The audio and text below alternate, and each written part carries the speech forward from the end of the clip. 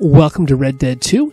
Today we are going to learn how to break in a wild horse, and just by coincidence we have a few horses behind us that are wild. What we're going to do first is open up the weapons satchel using the L1 button. Next you're going to take the right analog stick and push it down toward the rope. Once you've got it on the rope, you're going to release L1 and you should have your rope up. Now, we are going to be riding in pretty fast here. What we're going to want to do is hold down the L2 button, and then after we hold it down, we're going to aim it and then tap R2 to lasso the horse. Next, we're going to get off the horse using the triangle button.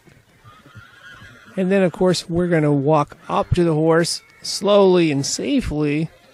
Maybe have to calm it down. If we don't, we're going to walk up to him, and we're going to hit the triangle button to mount the horse.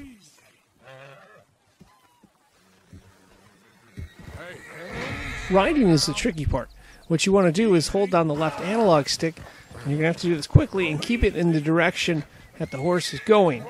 And occasionally you may want to hit the square button to calm the horse down. And if you can do this, and do it for a little while, you're going to break in the horse. Now, as you can see, we've already broken in the horse, but we're still riding it and testing it out, and we're going to be feeding it shortly. The reason we're doing that is we want to get this horse up to level 1, because when the horse is at level 1, it will be bonded with Arthur Morgan, and it will respond to whistles, calls, as long as it's within range and stuff. And if we got this thing bonded, we can use it again. Now that we finally have the horse bonded, we can take it to a stable, leave it at a stable, or do whatever exactly we want with it. So that's kind of cool. And that pretty much wraps up this video on how to bond a horse.